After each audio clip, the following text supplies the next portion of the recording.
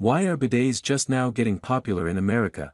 Bring up installing a bidet to the average American before the pandemic, and they might have likely flushed the idea straight away. The bathroom washer business, once a foreign concept to many in the US, experienced a huge boom during the COVID-19 pandemic, when shoppers were battling over toilet paper shortages.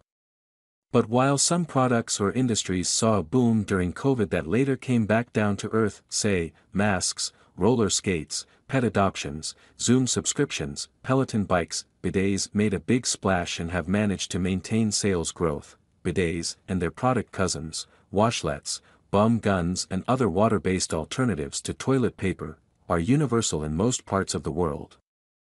Bidet enthusiasts tout how the devices are more sustainable, clean, and less abrasive. But Americans just can't seem to let go of the Charmin bear.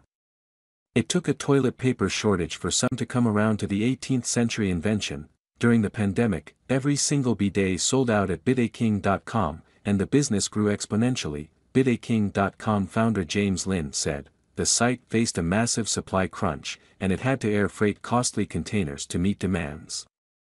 Lynn described shipments of products from abroad by water completely selling out before they even hit the warehouse.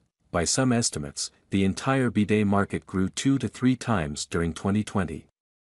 Tushy, which makes a trendy bidet seat attachment, pulled in a revenue of $40 million in 2020 versus $8 million in 2019, founder Mickey Agrawal said to CNN, Americans are still intrigued by the bidet. Bidetking.com reports sales have grown a minimum of 20% each year since the pandemic, with 2023